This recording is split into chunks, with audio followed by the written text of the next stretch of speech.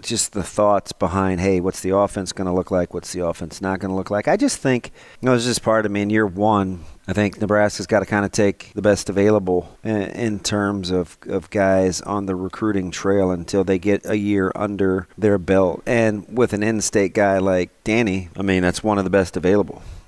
Good offer list. And I think with Nebraska, you'll worry about the offense and how it's going to come after year one, right? You know what you kind of want it to be. You want some mobility from the quarterback. You want the run game from the quarterback. That's on record. And I know some people are thinking, well, I don't know, man. Is that going to be DK? Well, listen, they pulled it off at South Carolina. Satterfield did with Spencer Rattler, who I wouldn't consider a scrambler either. So I think that's kind of a work in progress.